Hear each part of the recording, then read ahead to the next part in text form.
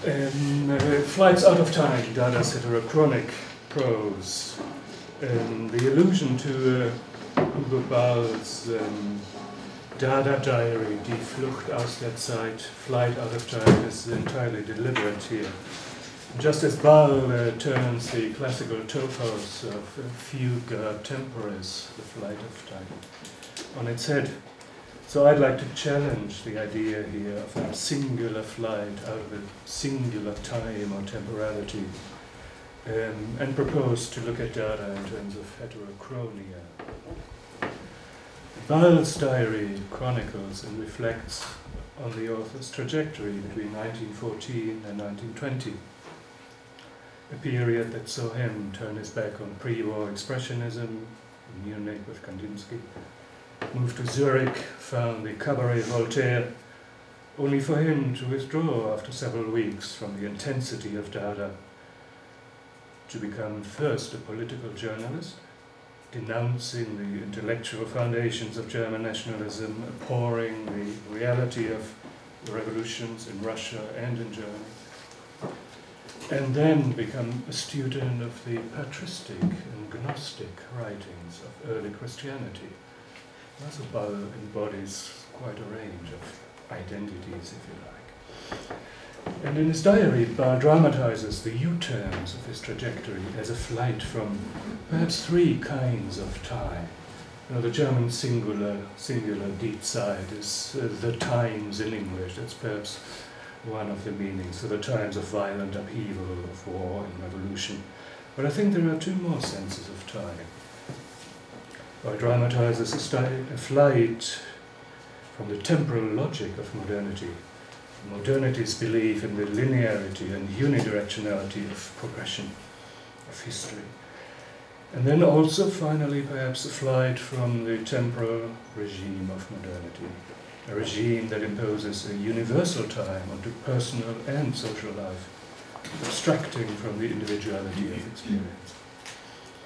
So it's tempting then to read Ball's memoirs reflecting on a crisis of the temporal construction of modernity.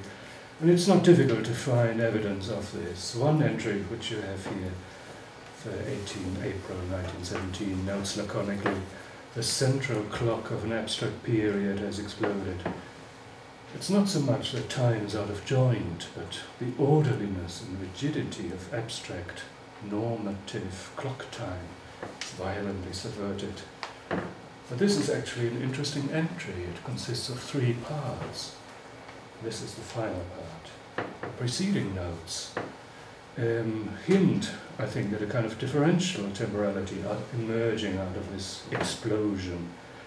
We have there a gloss on Goethe's aesthetics, and a note to the effect that the new art sought by Dada might actually provide some kind of insight into an earlier art. So Ball's entry might show that Dada had a more complex relationship to history than the rhetoric of historical rupture and renewal would suggest, reversing the normative relation between new and old. And I think the German term normal carries this normative, normal sense in it. Reversing the normative relation between new and old, it gestures towards a sort of plural, disjunctive time frame that fits with Dada's playful and paradoxical dissolution of opposites. But I think there's also a tension in Ball's model of an escape from modernity's time or times, and in his search for alternative temporality. On one hand, we have the neat and almost obsessive dating of the individual entries that betrays a tendency shared by other Dadaists to document and historicize oneself and the movement over time. On the other hand, the diary also reveals perhaps strategically placed gaps of several weeks and sometimes months to suggest discontinuity and silence. It is as though Dada's exit from modernity's time remains ambivalently bound to the normative regime of modernity and to the demands placed on the documentation of a modern self. Similar tensions, I think, occur in other Dada attempts to position themselves against time and history. Here perhaps in Tsara's Chroniques of Vichurage, where the apparently simple, straightforward chronology becomes a Dada text in its own right, even at first sight from the typography. Or on the right in Dada Berlin's proclamation of a new calendar, Hausmann and Bada responsible for this. The new time begins in the year of the death of the Ober-Dada, which parodies both the calendrical fervour of political revolutions and reverses, like much of Dada, the natural logic of birth and death. So time for the Dadas is clearly not abstract and universal, but relative, variable, malleable. Yet even Dada's relativizing of time depends on that which it criticizes. And Dada's discursive and imaginative efforts to counter modernity are predicated on the very temporal idioms it wishes to subvert. So it seems more appropriate to describe Dada's critique of the temporal logic of modernity not as a counter-discourse, tackling modernity head-on, but as a sort of alternative discourse, tackling the temporal logic, the temporal structure upon which modernity is built. And by looking at some of the complex temporality in a number of Dada prose writings, the present paper suggests that Dada gestures towards heterochronic temporalities that both reflect and invert the normative regime of modernity. So I'll suggest a reading of Heterochronia that's also animated by Foucault's heterology of time and space, and Bakhtin's literary concept of pluritemporality, Rasnov, Renienos. And the reason for my focus on prose is the close link between narration and time. Bakhtin regarded the novel as a genre that's permanently conceptualizing, newly conceptualizing time, or more precisely perhaps the generativity of narrative in time and over time. That seems an apt object of study here. So generativity of fantastic narrative and disavowal of continuity and chronology are certainly hallmarks of Hugo Ball's text, Tenderende, the Fantast, written 1914 to 20, covering the same time as his Dada diary, and often regarded as a sort of fictional companion piece to Flight Over Time. Ball described it as a fantastic novel, but its outrageous, stylistic and generic hybridity suggests it's more than that. Its 15 chapters alternate between prose and poetry, are linked by association only. The text is certainly heavily coded. Hallucinatory events and happenings depicted generally take the form of allegories of same or similar events recorded in Ball's diary. So one reading of this fantastic text suggests that Ball presents himself as the titular fantast, setting out to redeem through his own visionary powers a fallen, a corrupted world, only to find himself caught in the same circle of corruption. The wide range of allegorical masks Ball adopts for himself then would undermine any notion of a stable self. It would also point to its changeability over time. Indeed, as the name Laurentius Tenderende implies, signifying a sort of collaged personage, half-Christian martyr, St. Lawrence, who died a cruel death on burning coal, and who is recalled in the book's figure of the roasted poet, half-linguistic construction by way of a Latin neologism, based on the feminine form of the gerundive of tenderer. So the name suggests a figure needing to be extended, to be stretched, to occupy a fluid and indeed hermaphroditic identity. And Benjamin's model of allegory might have a bearing here too, sort of a series of avant-garde or auto-allegorizations here in Ball's text, embodying a sort of melancholic view of the passage of things. Indeed, some of the prose segments dramatize a sort of attempt at radical change or revolutionary rupture, which, however, never materializes, so that this is a text that casts doubt on the possibility of another utopian time to come. Now, Ball's text, I think, deploys heterochronia in two main ways. First, it uses a number of objects whose circulation within the narrative suggests heterochronia. There is, for example, in an early episode, a carousel horse named Johann. And here on the right-hand side, the cover of Jonathan Hammer's English translation, and Hammer also provided sort of collages at the bottom and on the cover pages.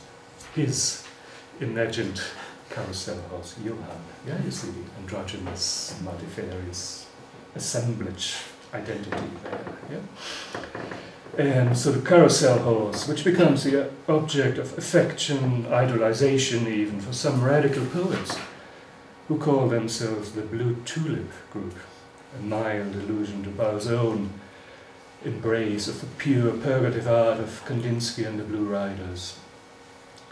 Like the figures who populate Ball's text, the carousel horse is initially associated with what Foucault would call festival time, the world of the fairground, of circus, on the periphery of a city, set apart from but remaining within the normative time of modernity, and providing an experience of time that is intensely flowing and transitory.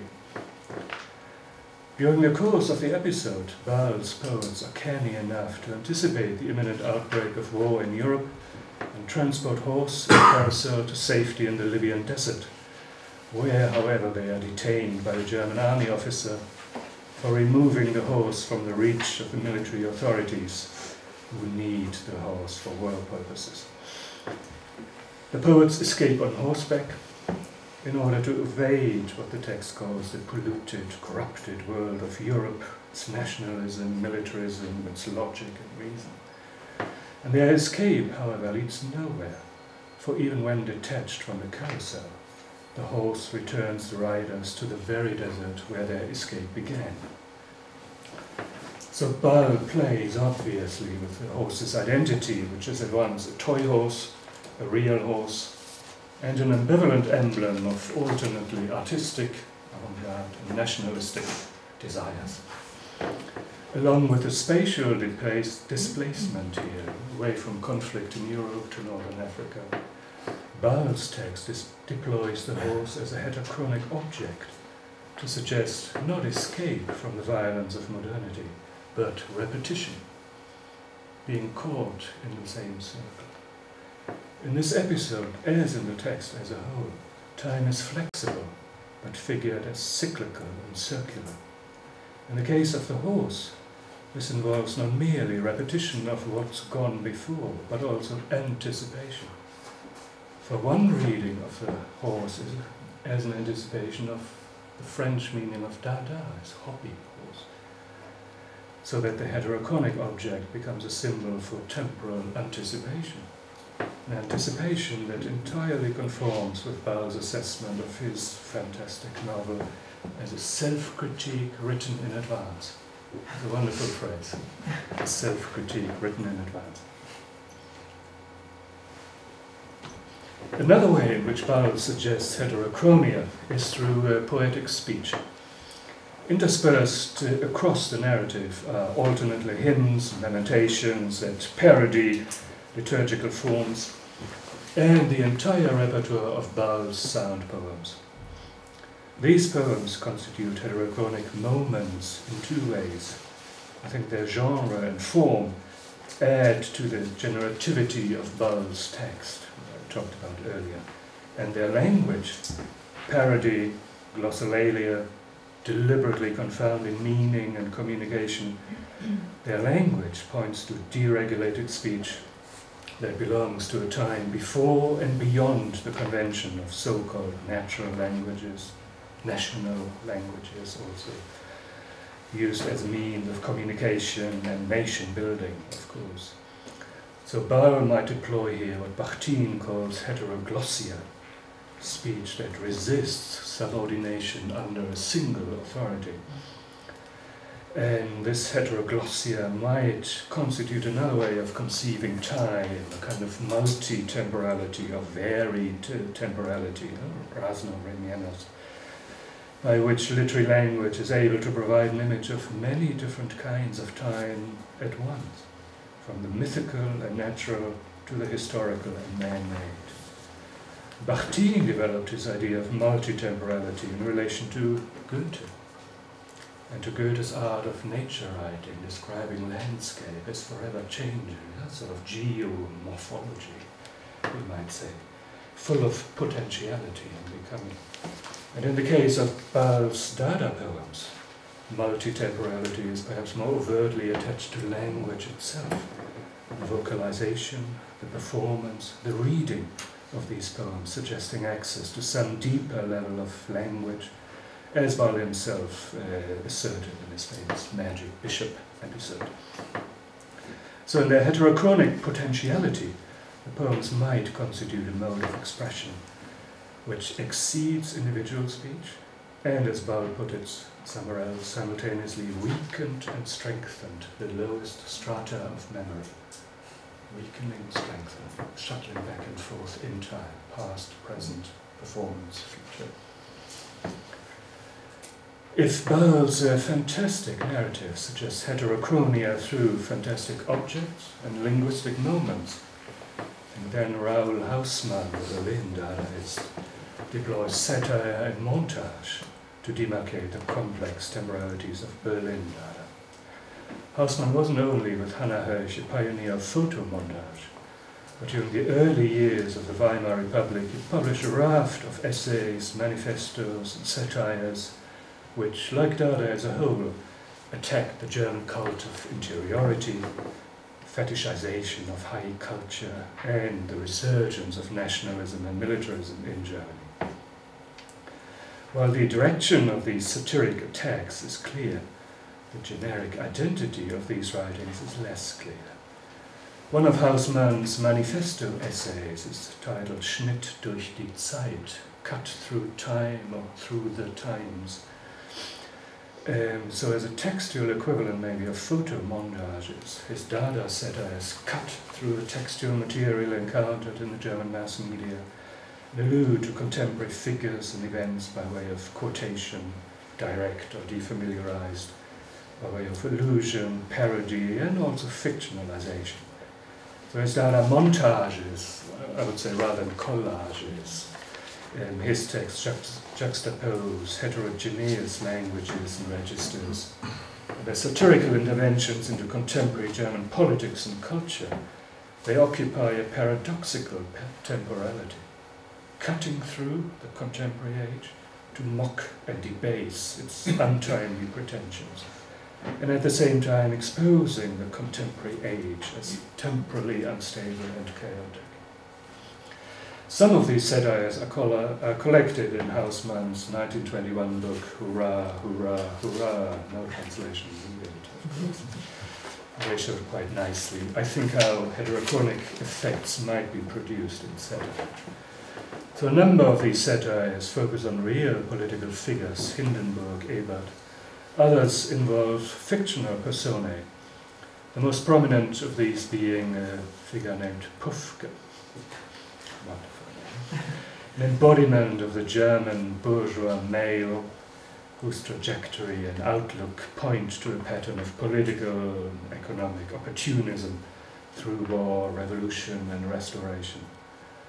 Like Baal's Tenrender, these satires present the times as being in flux and as rendering the individual superfluous. In the story, Pufke yearns for the Middle Ages. Hausmann's figure exhibits a retrogressive desire for the security of feudal pre-modernity. Bakhtin would say this is a figure that inhabits national historical time, flitting back and forth in his phantasmatic desires, and projecting his own fantasies of German nationalism and economic success, individual fame and immortality onto the Middle Ages.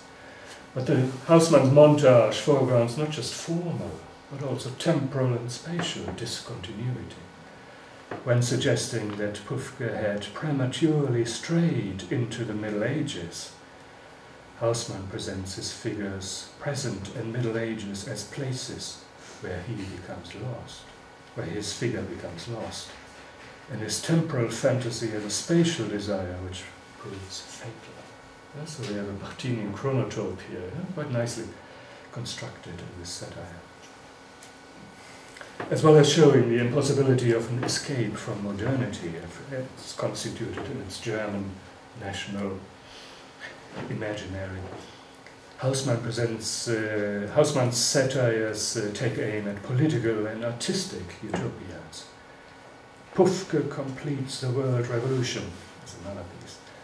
Shows his figure indulging in fantasies of Germany's greatness and becoming global, colonial and economic power.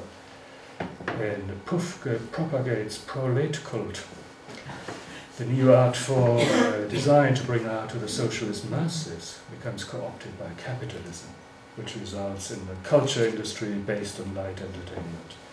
So through montage, I think Hausmann's satires show how heterochronia take the form of simultaneity also, for various temporal fantasies, regressive, progressive, concerned with continuity or rupture, converge in the montage text. So satire as montage then becomes a form with which to render the chaos and disjunction of post-revolutionary Germany. And it's also a form that organizes Dada's playful and aggressive attack on the temporal regime of modernity, thus making manifest another heterochronic temporality, you might say, free of the fetishization of past and future. And just how important this construct of Pufke was for Hausmann. You can see here in the opening of his manifesto, Presentism, yeah, or against the Pufkeism of the German soul. And I won't read it out, but you see sort of Dada's temporal aesthetic here as a structural model of heterochronia, yeah, that combines political, formal, artistic attack on virtually everything of the time, yeah, bearing in mind a very specific temporality. Yeah. So where Hausmann and Dada produced heterochronic effects out of fantastic narrative and satire, Tristan Tzara turned to the memorial and the autobiographical mode in his text Fête pour Dieu, a 15-piece sequence written after his falling out with Breton and Paris Dada. Here he looks back to his Romanian origins and the Dada experience in Switzerland and France. Using French, the language of his newly adopted culture, Tzara dramatizes himself as a man with a past, but a man who is unstable and forever elusive on account of social, ethnic, geographic, linguistic estrangement. Tzara has organized his text on a number of metaphorical ideas. Place your bets, the gambling metaphor, which is gradually superseded by the chess metaphor, échec, and that also hints at failures, yeah, always not completing, not succeeding. So here he aligns the memorial mode with Dada's game playing and the subversive deployment of chance. But I think a stronger metaphor is that of the body that organizes the text. The sequence begins with the heart and ends with the head. Head also doubling, the heart in the heart, head to head. The doubling and layering suggesting the process of the doubleness of the remembering self. And what is more, the body is presented as diseased and infected.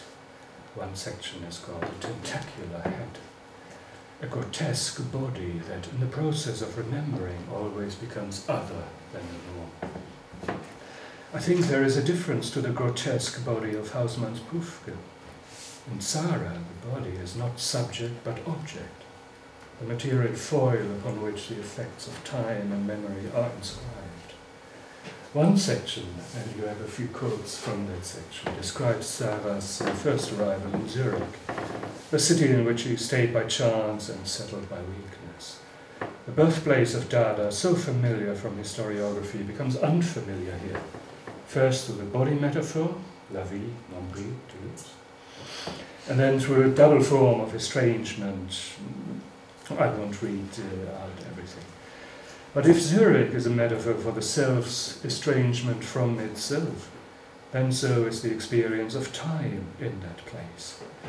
The days kicked alternately into the pedals of my body, days with clenched fists. Time's body blows better the poet's exiled body. Zara then describes joining artistic communities in Zurich and Dada's energetic protest showing up the holes of reason.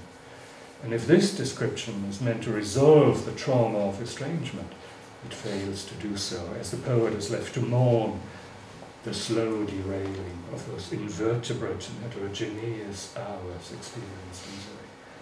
So more than just a lament about the passage of time, temporality here is physiological, but one that is out of sync with evolution and history, and resists being subjected to the linearity of time and modernity, and ends up being derailed. Another reference, or maybe antecedents of the surrealist train metaphor, trains and organized timetables and so on. Finally, the fluid and physiological temporality resists language. What expression would be rigorous enough before the inexpressible navigation of time that never sleeps and never hides? So in this complex sentence, the body has become a heterochronic object and moment simultaneously. And Zara pinpoints nicely the heterochronic principle. The self is subject to another temporal and linguistic regime, the time and language of becoming. In Zara's case, the time and language and physiology of always becoming other. It's two sentences, two more sentences. So I think Dada's complex temporalities point to the presence of other times, the dizzying and challenging experience of inhabiting and moving between different times simultaneously that seems to be created in these prose writings. And I think they constitute more than the singular flight out of modernity, singular times, singular time rather. And I think they suggest one way, a sort of structural mode that challenges, finds temporarily a way out of the hegemonic exclusionary logic of modernity, imposing one time at the expense of others. So in other words, Dada points to temporalities that are contained but invert from within the temporality, the time space of Western European modernity. And it's tempting, maybe perhaps a little fanciful, to draw an analogy between Picabbia's drawing here of the mouvement Dada and Dada's temporality. Here in Picabbia's drawing, Dada, in this wheel, and here as a battery, is separate, yet connected up with the mainstream of modernism. And its combined energies trigger a time clock mechanism that somehow sets off here Picabbia's own Dada venture, 391, his journal. And I think the analogy might be Dada being out of sync, yet remaining within the framework of modernism and modernity, continues to release the energy of a sort of time switch mechanism that might prompt us to rethink and reconsider the protocols of modernist historiography. Thank you very much.